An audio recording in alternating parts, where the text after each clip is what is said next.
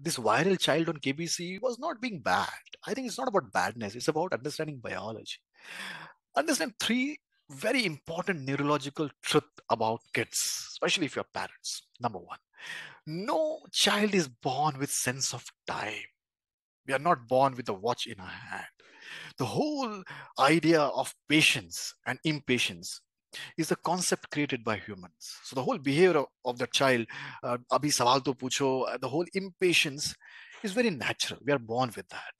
It's there in every animal.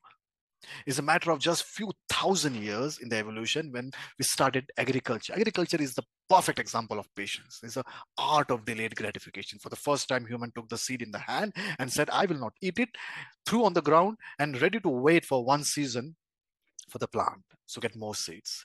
That's the art of patience.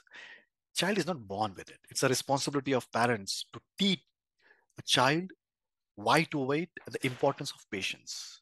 They're not naturally born with it, number one.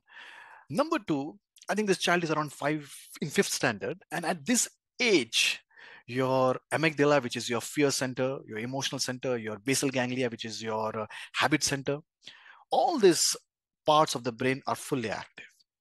But the part of the brain which is your prefrontal cortex, which is your CEO, which is the brain part which is responsible for logic, for focus, for patience, is still under construction. And especially those kids who are learning some complex skills like singing or some kind of instruments or chess, where the extreme intense focus is required, they are strengthening prefrontal cortex. It's like an exercise for prefrontal cortex. But kids, if not learning any skill, any complex skill, then it's very weak compared to your ancient part.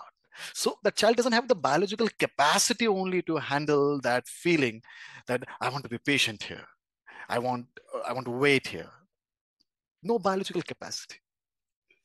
Third, you have to understand, ladies and gentlemen, that the behavior that I don't care who is sitting in front of me, that Mr. Amitabh Bachchan is sitting in front of him, ideally you should be very respectful. But the behavior that I don't care who is sitting in front of me, I can behave the way I want to behave, is a reflection of this, the point that at the home or environment, or he's living in the environment where every action or every behavior is acceptable. Why? He's just a child, just a child. And the child starts internalizing this, start believing in this, that I can't do anything wrong. Whatever I'm doing, it's right only. So there's no logic here to blame that child. Blaming the child is like blaming a sapling for not bearing fruits. It's biologically impossible for that sapling, for that child.